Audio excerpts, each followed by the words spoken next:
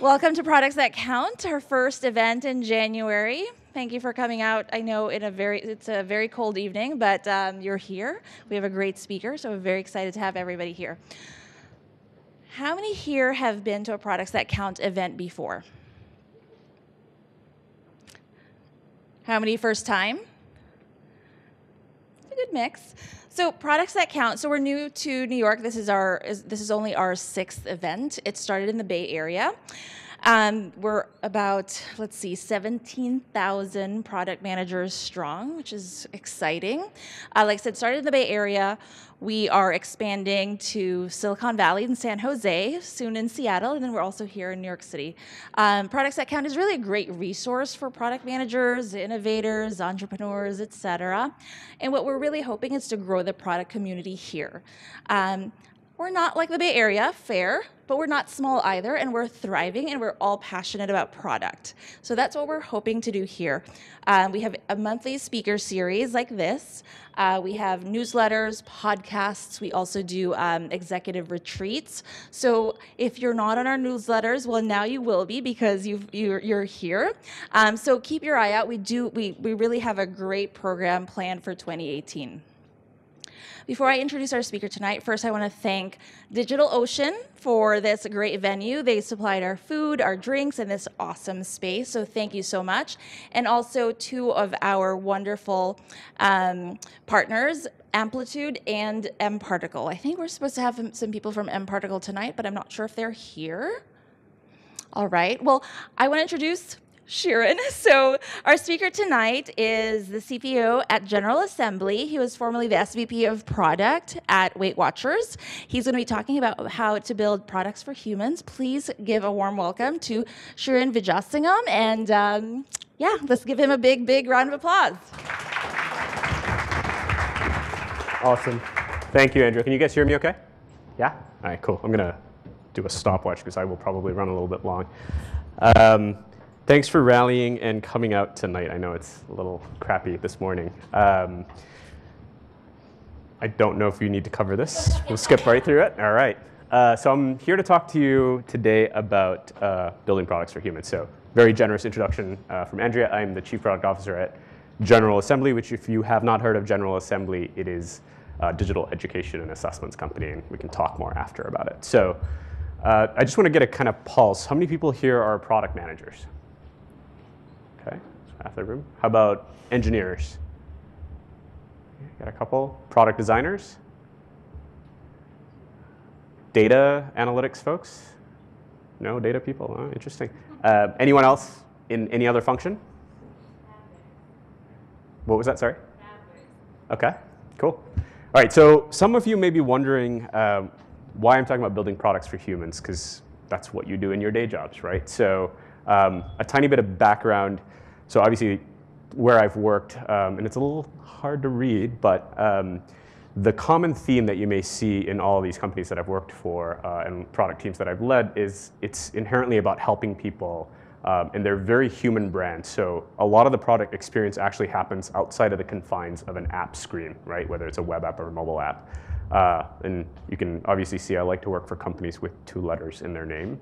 That's just the thing I do. So I love this quote because Seth Godin talked about it in his blog. It's from an article called Counting Beans. The general premise is if you take a bowl of bean soup and you take out 1 bean, it'll probably save you a little bit of money. Probably won't notice a difference. You could keep doing that and keep saving money, but at the end of the day, you're going to end up with a pretty flavorless broth. And so he says organizations that keep adding to the experience will always win out over those that don't, which is sort of what I want to talk a bit about today. So how many people have used a rideshare app of some kind? Uber or Lyft, yeah? So you've probably seen a screen like this, right? Pretty straightforward. You pick your destination. Maybe you choose the kind of car you want. Driver shows up, you get in, you get to your destination. Maybe you rate, maybe you do a tip, right? But you've all probably experienced this moment, right? Where the app swears that the driver's right there, and you're trying to figure out where the person is. And you get on the phone with them. They're like, oh, I'm at the CVS. No, I'm at the Starbucks. I'm in the right corner. Just stay right there. I'm going to find you. And that moment right there, before you get in the vehicle, is this moment of micro friction, right? And I will talk a bit about that micro friction. Another example, anybody use grocery delivery of any kind? Yeah? Okay, so we use FreshDirect, right? place an order, try to get the produce in before I leave for work because I don't want it sitting out there all day. I get a text that says it's showing up between 5 and 6. 6 o'clock rolls around, no sign of groceries. I wait a little bit, call customer service, say, hey, what's going on? They have no idea, right? I'm on a route, but they can't tell me much more than that. So I have to just wait. 6:35, I get this text that says, hey, you're next. And I don't know if that means I'm 2 minutes next or I'm 30 minutes next, right? And so the final order shows up almost an hour after my delivery window. And so in that moment, for that hour, I've had this friction. I've just been trying to figure out, like, where is my stuff, right? I'm just trying to figure out where this is. Another example, so I bank with Citibank. Citibank has you create your online profile with your debit card number, which on the face of it kind of makes sense, right? It's a second factor of authentication. It's a way to verify you. All well and good until you lose your wallet. So I lost my wallet. I called them up, said, hey, I lost it. What can you do? They say, okay, great. We'll cancel your card. We'll issue you another debit card. Sounds good. Then I go online, right? Because logically, I want to move all my money aside just to make sure nothing's happening. My profile is locked out, right? There's nothing I can do. So I call them back. They say, yeah, it's locked out because it was tied to your debit card, and now that we've canceled your debit card, it doesn't work. Okay, kind of makes sense. Can you move this money for me? There's absolutely nothing they can do. They say, you have to go to a bank branch, and this is about 5 p.m. There's no way I'm gonna make it to a branch, so I've gotta wait till like 9 a.m. the next day. And so this whole night, I'm wondering what's happening. Again, a moment of this friction, right, as I switched. A couple of examples from my past. So Weight Watchers, I'm gonna oversimplify, but it sells basically an online-only product where you can consume it in the app, or a meetings-based product where you can go physically to a meeting room. And a lot of folks make mistakes when they're buying it. They end up picking the wrong product. And so someone who picks an online product and walks into a meeting room is gonna be greeted with a receptionist that says, hey, there's nothing we can do for you, picks up the phone and hands them the phone to talk to customer service, where in that moment, they now have to essentially cancel and rebuy. And if you think about the psychology of something like Weight Watchers, they've crossed this pretty big hurdle to say, hey, I'm gonna do something about this lifestyle change I wanna make. And in that very first moment when they've walked into this meeting room, they failed at the first task, right, to buy the right product. So it creates this moment that says, I bought the wrong thing, of friction in that moment. Last example from my past also, so I worked at College Board. I don't know if you know what College Board is, but they make the SATs. Everyone heard of the SATs? Yeah? Okay. So one of the things you do with the SATs is you register for it a few months ahead. And one of the things you get when you register is this thing called an admissions ticket, right? It's basically what they use to compare you to the person that's coming to take the test and make sure it's the right thing. What often happens though, so I've sat in some of these test centers and observed them, is you've got these parents and these kids who said, I forgot to bring this printout, right? And in that moment, they believe this is the moment that's gonna decide the rest of their lives, what college I'm gonna go to, what jobs I'm gonna get as a result. And in that moment, that one piece of paper that they forgot has created so much friction for them. So I call this mode shift friction, right? It's the friction that occurs when you shift between one context of use to another, whether it's a buying context to a using context. It's the friction that exists when you shift from one channel to another channel. It's the friction that exists when you switch from one mode of use, different mode of communication, right? This is mode shift friction. Now, it's not all bad, right? And I want to stress these are great companies that are doing a lot of great things. It's just if you're not paying attention to these shifts, you will end up with these situations. So here's some great examples. How many people know what this is? Decent show of hands, okay? So this is a magic band from Disney, which essentially is an RFID bracelet, right? And so one of the things Disney does is when you visit their parks, they store a whole bunch of information on this RFID bracelet. It lets you open doors and get to rides and cut the line and all sorts of good stuff. But one of the other things it does is it loads the name of your kids who are visiting Disney onto this device. And so when your daughter goes up to a favorite Disney character, the character knows her name, right? It greets her by name and says that. And in that moment, there's this magical moment, which is what Disney's all about, is creating these magical moments. Now, if you think about what Disney was doing, this was a data collection device for them, right? They want to see how many people are going to their park, what rides are they using, where are they going, what are they doing? But they went the extra mile to create a magical user moment out of that experience. They were thinking specifically about how to use this. Another example. So I use Amex. I bought some tickets for an international trip last year in February. I didn't use Amex Travel, right? I just bought it on a travel site. And Fast forward to June, which is when I'm traveling. You run through the checklist of things you've got to do. One of the things I want to do is I'm going to call and figure out if I can let them know I'm traveling so they don't lock out my card. About a week before I traveled, I got this email from them that says, hey, you don't have to call us. We've noticed from your travel details, we know where you're going. It's international, what your dates are. You don't have to call us, right?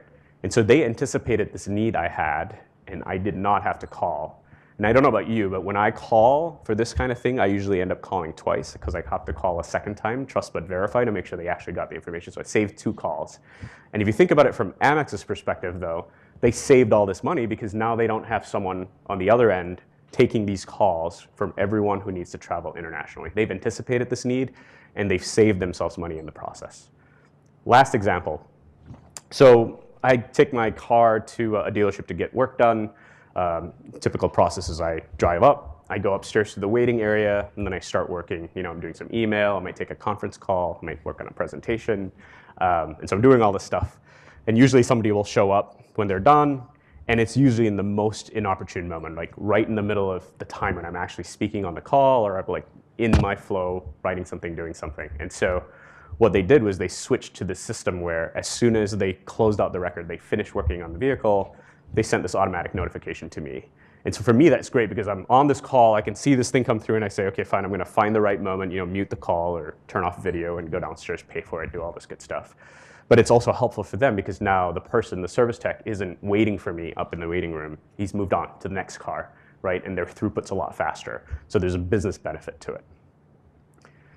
So find a good point to stop in that journey. So did you notice the pattern in there? The pattern is there's a benefit to the business at all points of this journey while they're thinking about creating a great experience, right? And that's the point I want to underscore a lot, because when you're building products for humans, it doesn't have to be an and/or, right? It's great that they built a great product experience for a person, but that doesn't come at the expense of creating value, generating value for your business. And that's what we're going to spend a bit of time today talking about, how we create that. So how do we fix this? How do we fix mode shift friction, right?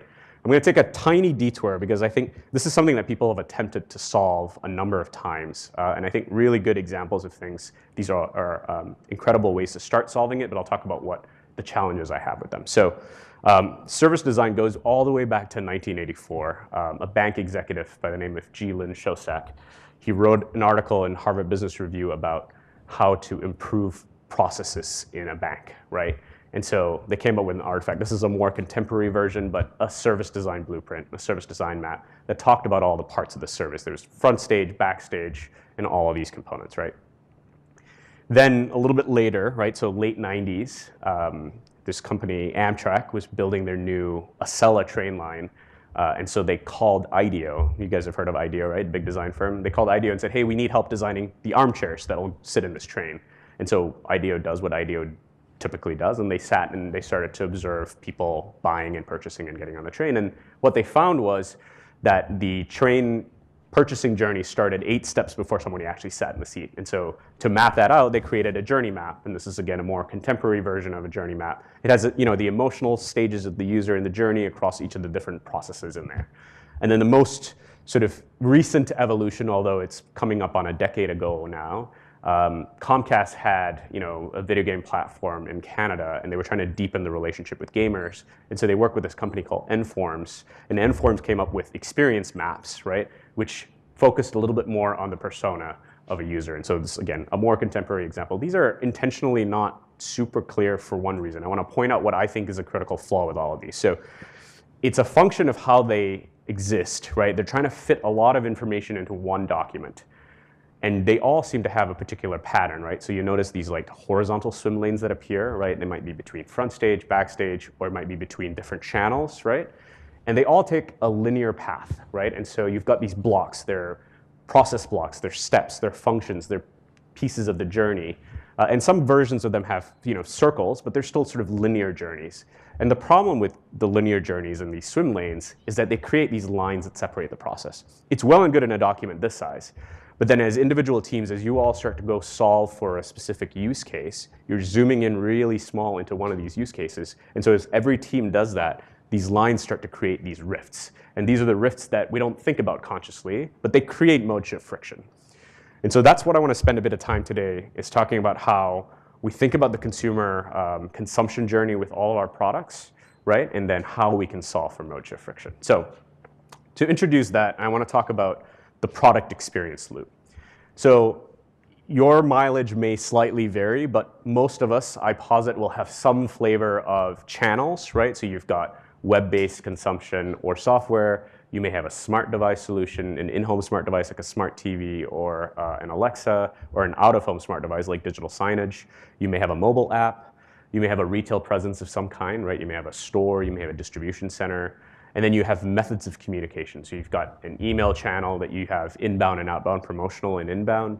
You may have conversations that are happening, right? Live conversations or conversations on an external site, a review site about your brand that you may not have information about. There may be phone conversations. Your customer may have an inbound conversation to you. You may be making some outbound sales calls. There may be chat, right? It may be SMS, maybe chatbot. Now, the thing to remember, though, is that your user just does not care that there is the VP of something or other over here and the director of something other over here. They don't care that these are disparate channels. They don't care about the complexity of your organization. From their perspective, they're interacting with your brand. And so every one of these touch points, they have aggregated that experience, but you may not be seeing it. So it probably ends up looking like these touch point dots that exist, where there's siloing of data that's happening. And what you would hope to be a completely clean loop isn't a completely clean loop. And so at every one of these points, right, I've illustrated some ways that you could have leakage of that data. And so solving for mode shift friction, the next 5 steps are about getting to this comprehensive view for how we want to bring it all together. So there's 5 steps that I propose to solve mode shift friction, and I'll talk about some examples of what that's done for us. So these are the 5 steps. I'm going to go through each of them in great detail, right? Step 1, find your gaps. Identify those big moments in the journey of your product experience that create this, right? Here's how you can do it. So you can take an existing, you may have a journey map, you may have a service blueprint, you may have these artifacts in place. If you don't, that's okay, right? Because you can always sketch this. It's not super complicated. Each one of you can go start sketching the big blocks in that journey. Then review them as a collective team. And by team, and I asked the question about who here was not from a product team. Team isn't just the product team. Team is anyone who's customer facing, right? You may have a customer service team. You may have a sales team. You have a marketing team. You want to integrate that team and start collectively going through your flows or your maps and start to circle those gaps. You may find some of them are about channel shift, right? So you want to identify some gaps in channel shift. Some of them may just be time duration from one mode, one context to the next. You may start circling these. And then this is the critical part. You want to name one person in the product org, and ideally one person who is part of the organization that's servicing that, to be the stewards. They don't own it, but they have to be responsible for it. Because if you don't have someone responsible for that, it's just never going to go anywhere, right? It's always going to get second shift. Step 2, you want to start capturing data, right? So capturing the gap data. You have software systems, you want to instrument them, and they may be software platforms that you've built. They may be commercial off-the-shelf software that you want to just turn on some instrumentation for, and you want to start to deploy some methods to collect this data, right? So you've taken this view, you've created your circles, now you want to try to review your existing data sources. Do you already have data that sits in a CRM system? Do you have data that sits in an email system? And start to think about pulling those together. So one of the exercises we did at General Assembly is we had all these disparate systems and connecting all that data. Initial version was like all being loaded into a data warehouse, and that's incredibly complicated. And we switched to, and I'll talk about it in step 5, a mode of collection where we implemented Snowplow, which is an open source analytics platform, to just instrument every step of that journey. And we started with software, and we moved all the way through all the different experiences. So review the existing data you have. You may already have data that you have that you can use, and if you don't, you're going to start collecting them. You want to start to identify what things you need to instrument, right? Do you need to turn something on? Do you need to add some analytics code to a page? Do you have research methods that you need to employ, right? Is it surveys? Is it collective story harvests, right? Tools that you can deploy to start to gather the information qualitatively and quantitatively. And then obviously plan and roll out, right? You've got to fit that into the, I'm sure, body of other work you've got to do. You've got to figure out how to do that. Now, if you don't have a dedicated user research team, because that comes up from time to time, right? If we run lean teams, so we may not have a person, get the whole team out there. Get everyone talking to and shadowing your customers. You'll start to see some patterns emerge. in the core parts of the behavior. And that's, again, where collective story harvests are incredibly helpful to sort of aggregate the perspectives of all the different customer-facing teams in your organization, right? So that's step 2. Step 3, track those shift triggers. Figure out the events that are going to drive that shift in mode. What do I mean by that, right? So you circle all these spots.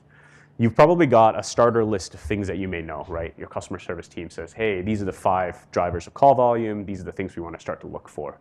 You want to start to look for patterns in your behavior, right? So look for patterns that drive a mode shift. What happens before the call? What drives people to click contact us? What do you see in terms of duration, time of day? When are people contacting more often? You want to look for patterns in the data that are going to help you then prioritize. And there's 3 dimensions that you're going to prioritize on. You're going to prioritize on user value first, right? How does this solve a user need? You're going to prioritize on business value. Does this create opportunities? Is this saving us cost in some way? Does this create new revenue streams for us?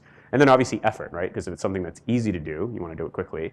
And if it's something that's complicated to do, you don't have to. You'll start to circle these and identify priorities on each of these circles, right? And you'll say, okay, these are the things we need to tackle first.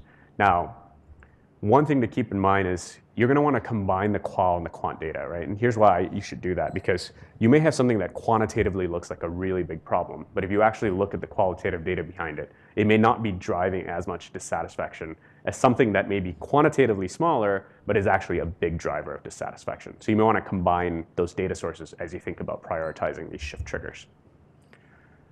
Step 4 is pretty obvious, right? You've identified it, you've started to tag it, you've started to prioritize it.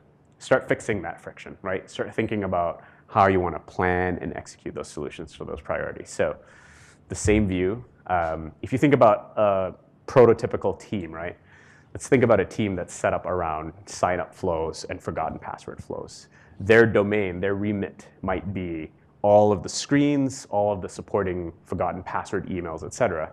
But you may find in looking at your data that call volume goes up, right, when you kick off a bunch of forgotten password screens because people aren't getting the email or they're not able to do the resets themselves. You may want to expand the scope of that team, or you might say, hey, your metrics now include call volume around this particular issue and how you can drive those down.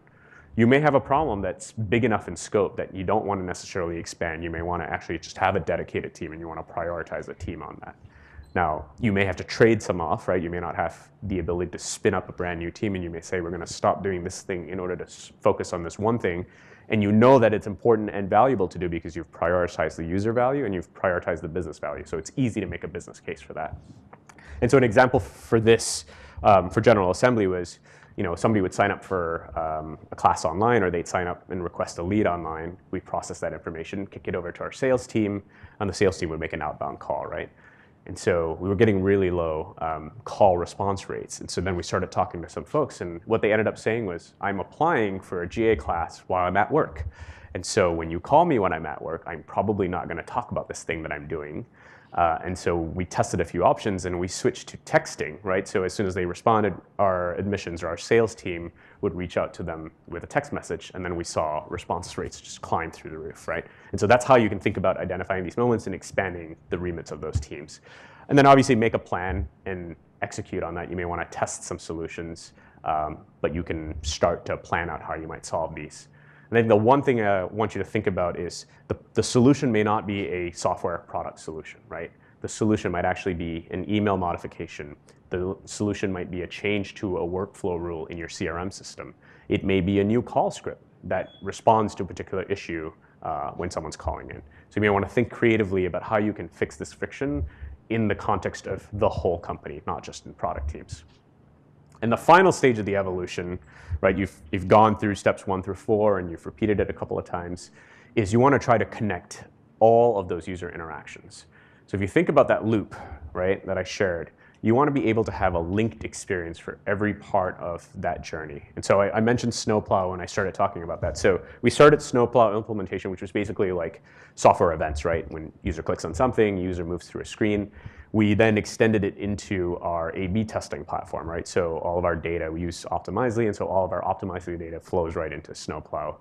We're now extending it into our CRM and our telephone system. So we now have the ability to capture CRM level data and call volume data. And call volume data, is interesting because you can think about metrics that might get lost, like how long someone's sat on hold before they talk to you, right? Your data may not show you that right off the bat, but that's the kind of stuff you want to start thinking about. So flag the gaps, right, as you start to think about linking this data so everyone can get access to it. Now, I realize that it's kind of lofty to say, like, yeah, sure, like connect all your data, right? That's not always practical. And so one of the things you want to think about is giving different teams access to systems, right? And I'll talk a bit about how you can think about giving teams access. But if you think about a customer service team, if you gave them access to some of the product analytics that they don't otherwise have, might they be able to do their job a little better? If you think about a sales team, if they had some of the metrics on how people are navigating through a purchase funnel, might they be able to do their job better? So think about giving people access to data that already exists, even if you can't link those systems. You are probably going to find some gaps in your data, and you're going to want to flag those, and you want to track them and make a plan to fix them. And then the most important thing, though, is to continue that dialogue, is to continue the conversation, not just within product, but with all of your customer-facing teams, because that's what's going to sort of surface these things. And as you start to close this loop, you're going to start to be able to anticipate these triggers before they actually even happen, right? You're going to see patterns that are starting to emerge before you've identified them and start to create the solutions for them as you go. So I promised in the intro spiel that I would give you something practical that you could do in your next sprint. So I know it sounds conceptual and it sounds big and it says, yeah, that's great. Like maybe we can do this in 24 months, right? Here are things that you can do in your next sprint. You can do them tomorrow if you want to break your sprint too. Wouldn't stop you. So step one, find your gaps. The first thing you can do is go gather. If you've already got sketches or flows or journey maps of some kind, gather them, right? If you don't, start sketching them. Each one of you can go and start to draw the blocks, right? You can get your whole team together and do a design studio exercise where you're collectively doing it. And again, whole team, not just product team, but think about the other parts of the organization that can contribute to a sketch. Start to circle those gaps, right? Start thinking about where are these places that you have gaps, and name a person. It may not be the person ultimately who's on it, maybe the head of the department, maybe the person who drives most of the conversation, but you have a person who you can then go to and say, hey, this is who's gonna do it. Capture your gap data. So you probably already have data across your organizations that not everyone has access to. Start to gather and inventory that data. Start thinking about how you can share access to that data. I know some data and some organizations are a little more sensitive where it's financial data, but give people the data they have to make the decisions that they need. And how you find that out is actually go talk to those people. Just say, hey, what could I give you that would help you do your job better, right? How can I help a customer service team? How can I help a marketing team? How can I help a sales team? Because that's actually going to inform the things you do next as you think about product work. Track those shift triggers. Look at the top 5, top 10, top 15, whatever your number is, things that drive volume. What are the number one reason people are calling in for? What's the number one reason people are emailing about? What's the number one people are texting about? Those drivers will probably indicate some shift triggers you want to start paying attention to, right? You might be able to aggregate those and find some trends. Look for, in your data, any activity that preceded a contact, right? If they went to the search box and said, contact us, phone number, customer service, or if they clicked on one of those contact links or they looked for a phone number. Look at what activity immediately preceded that so you can start to identify some shift triggers. Fix the friction is tricky, right? Because how much can you practically fix in your next sprint? Here's what I would like for you to think about. I want you to identify one gap that you can close in 30 days, right? It doesn't have to be software. It could be a new email template. It could be a new script in your IVR, right? The thing that your menu options have changed, you can change that. Think about one thing you all collectively as an organization can do to close one gap. And then the final step in closing the loop, pick a service team, doesn't matter which team, grant them access to one of your product systems. So let's say you're instrumented for performance analytics. Let's say you've got New Relic reports. Grant them access to that. Look at spikes and have them correlate some of that data, because you might be able to solve a pain point by giving a team access to data that they did not otherwise have. So identify one team. You may want to pilot it. Maybe it's only 3 people that have access to it. But you might want to think about a way to grant people access to that data. So I want to leave you with this quote, because if you think about what we talked about today, people will forget the moments and they will forget the interactions. But I certainly remember that hour I spent waiting for my fresh direct order. I certainly remember the 8 hours I spent anxiously wondering if anything would happen with my bank account. Those are the moments. And this is an amazing quote about how people feel when they use your products, because that is what makes great product experiences, is if you can make people fall in love with your products. And so my information's up there. If we don't get to questions, certainly feel free to connect.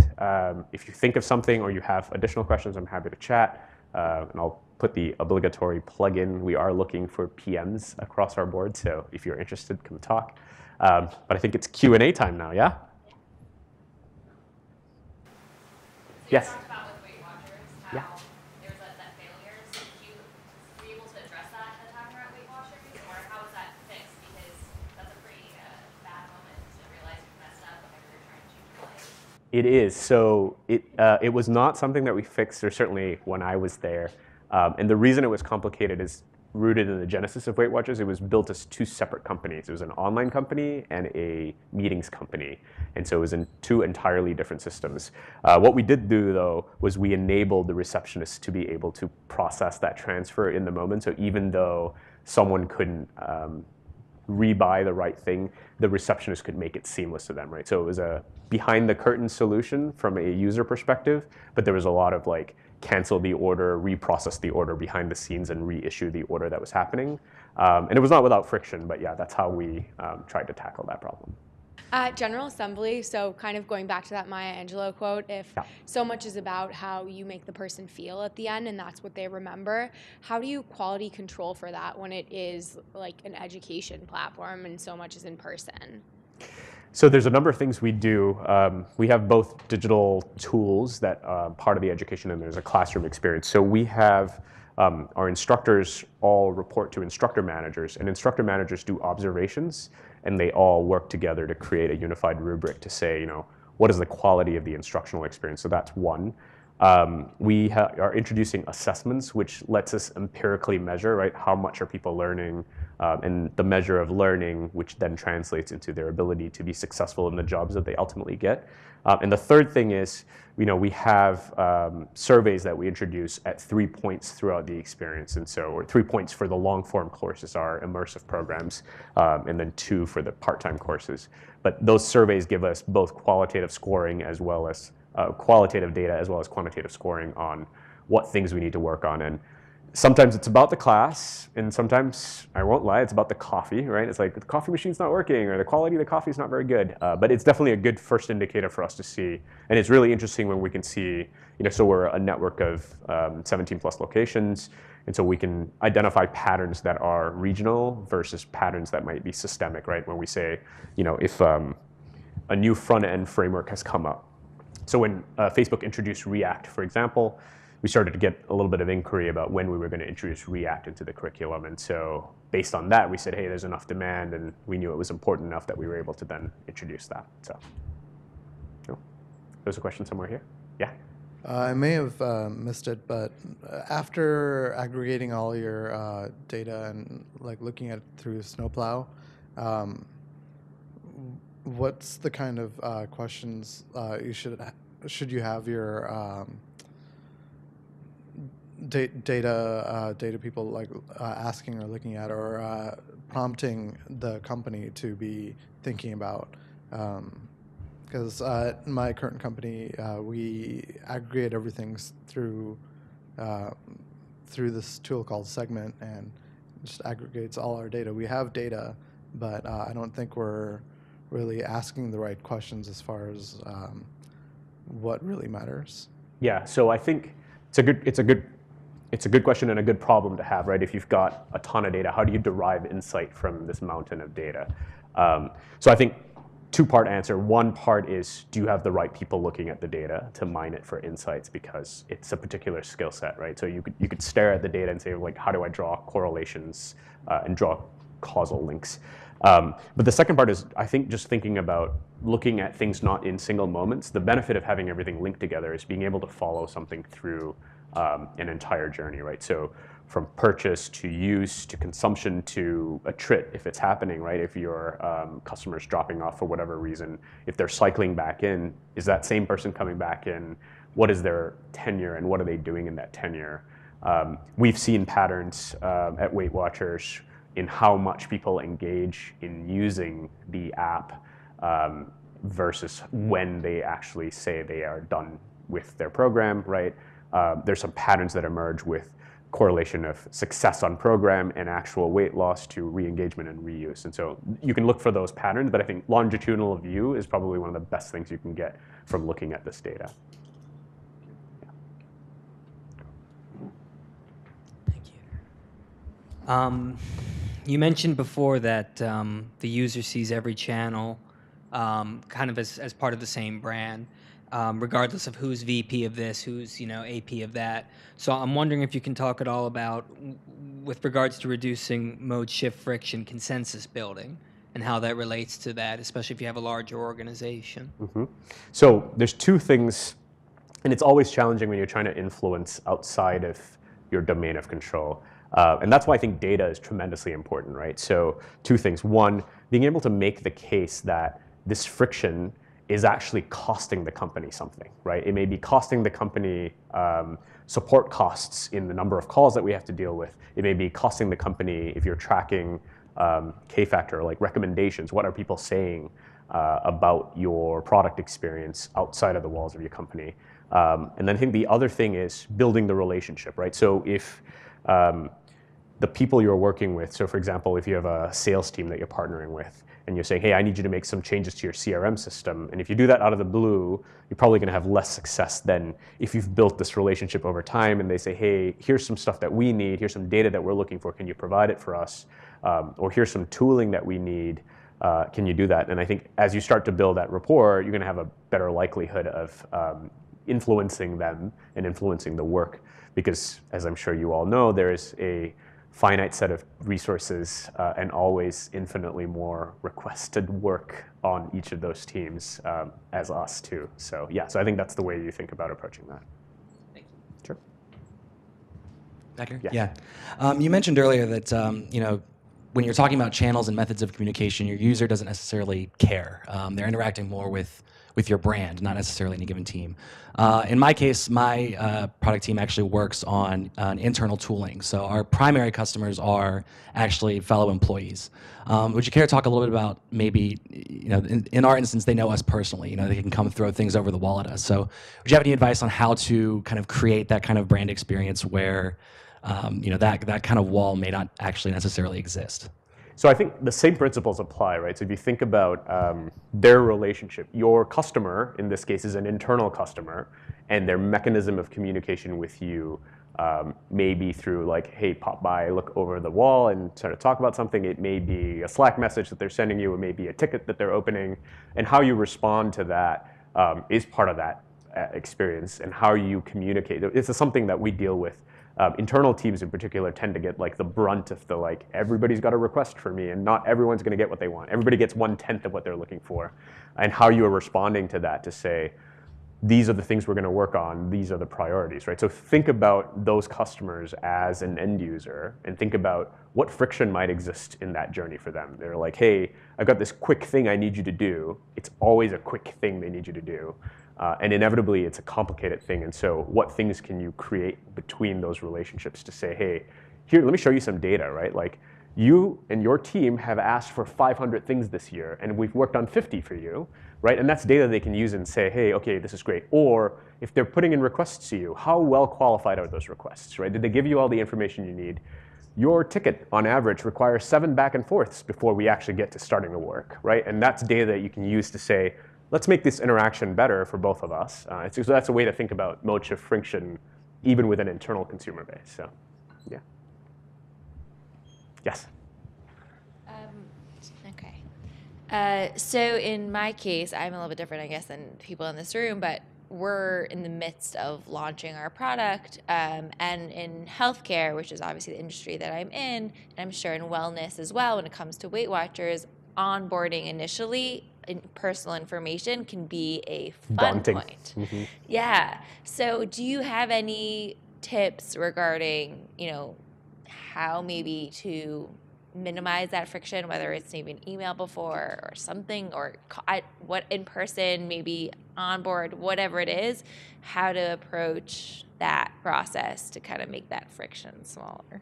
Yeah, so I'll tell you one thing we tried, which may be applicable. So one of the teams at Weight Watchers was focused on relationships with major insurers, and basically, if you have a health plan and they offer a benefit, you as a member can plug in your member information and the litany of information they ask for to get that. And so one of the ways we attempted to solve for instead of asking for that was to sort of pre-streamline the process. And so what we would do is we'd say, are you covered by insurance? Yes or no? Who is your insurance provider? And then whittle down the list of validation that we might do on member IDs, right? So that when they're entering their member ID, there's less opportunity for failure. I think the other thing you can do is, to the extent possible, and the insurers we were working with were comfortable with this, but if you can transport data, the more you can have passive data entry as opposed to active data entry. Say, I give you my member number and another identifier, and I can validate some information, and I'm in, as opposed to giving you the full HIPAA-compliant medical record. So I think those are two ways you can think about approaching it. I think in regulated industries like healthcare, certainly in education, I think there's certain constraints that are going to be placed, and I think maybe thinking about alternative ways. So the experience of signing up might be through a web interface, but perhaps there's something that you could be doing at the doctor's office to say, like, here's a way you can get a head start on some of this, right? So maybe thinking orthogonally about how you might solve getting them onboarded and then getting them using it. So maybe a couple of ways you can try to think about solving for friction there. Other questions? Yes. So you talked about combining qualitative and quantitative measures of friction or user pain. When looking at things that can be a big pain but don't happen at very high frequency, how do you get an honest read on that, especially when maybe some of that feedback or the qualitative stuff can be coming from your loudest or most invested users? Yeah, so I think qualitative on its own is hard, right? Because it will certainly bias for the noise, right? And the bias for the complaint. I think you have to have some kind of quantifying measure on it. I think the quantifying measure isn't necessarily to define scope, but maybe to help justify the cost implication. So for example, if your noisiest complaint by qualitative rating is driving a super long call handle time, right?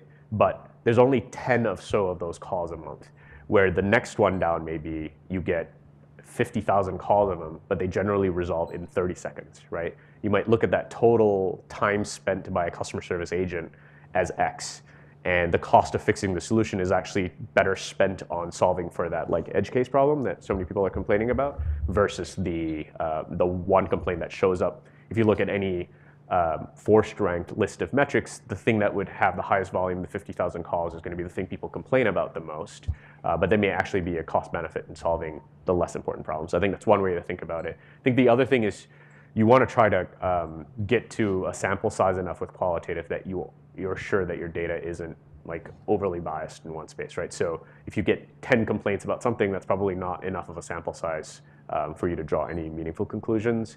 And it may be an opportunity then to get a research team to start to do a little bit more generative research and say, hey, what should we be looking at here? The problem may be manifest as the complaint, but it may actually be an underlying problem that's a different one. And so I think deploying a research tool to widen the scope of the qualitative data that you have to make sure you get to that would be a good way to think about it.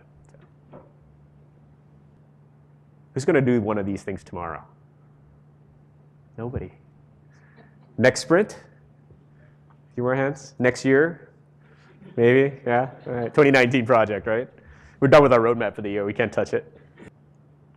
All right. Awesome. Thanks for having me.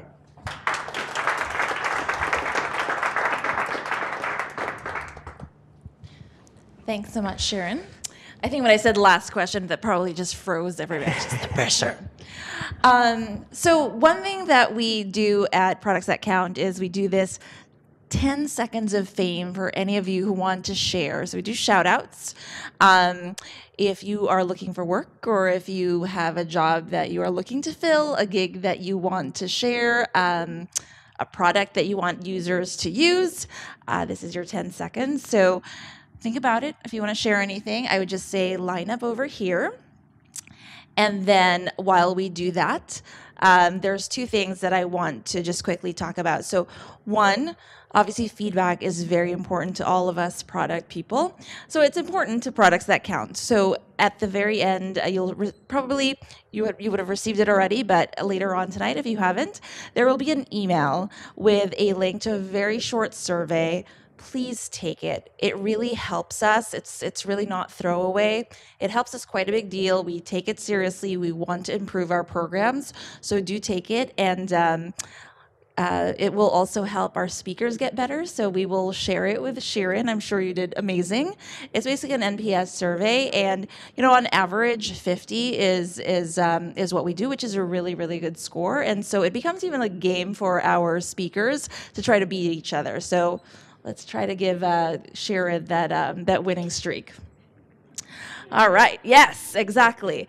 And then next month, so February 21st is our next talk. We are hosting the former VP of Product from the Huffington Post, Julia Beiser. She will be talking about driving innovation in real news, not fake news, people, real news. So do come. It's very exciting. We're very excited to have her. All right. I see here that we have a cute little line. All right, Chris, why don't you start? Oh, boy. I'm Chris Britt, and I'm a product manager, and I'm just finishing a 6-month contract with Bloomingdale's in their lean labs doing e-commerce. So, yeah, if anybody's looking for product managers, hit me up. Hi, I'm Ronald Dako. I'm the Director of Product at One Kings Lane. Andrea is actually my boss, who runs e-commerce there. I'm actively recruiting for a technical project manager as well as a product manager for the e-commerce space. So if anybody's interested, certainly send them my way or come stop by and talk to me.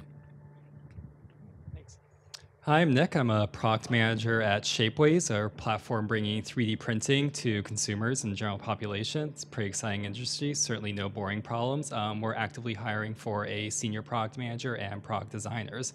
So if you're interested in those opportunities, come see me. Hi, I'm Tara Goldman. I work at General Assembly with Shiren, and I'm Director of Product. We also have 2 roles open, one for a growth product manager and one for a technical product manager. So if you're interested, come chat. Hi, I'm Rose, and I'm founder of LifeShare Care. As you may have heard, we are midst launched. So if you guys are looking for a side gig, we are currently trying to fix up, I guess, some of our UX. We are a verification platform for home care agencies. So we ensure that your grandparents who are being cared for in the home are actually being cared for. And with that, we bring a whole slew of transparency to an industry that has currently been opaque. Thanks. Hi, my name is King Krumpicha, and I am here with ATN. That's my amazing product team. I represent the HR department. So we are a healthcare tech company solving a huge problem with data through analytics and building a good, robust platform. We are always looking to talk to amazing and passionate individuals in this space. So feel free to come talk to me if you have any questions, specifically product and engineering. Well, that is all we had tonight, guys. So subscribe to our newsletter if you haven't. Thanks again to DigitalOcean for this awesome space. We still have pizza, we still have beer, we still have wine, but we do recycle. Make sure let's keep this place clean. Thank you so much, and please come again next month.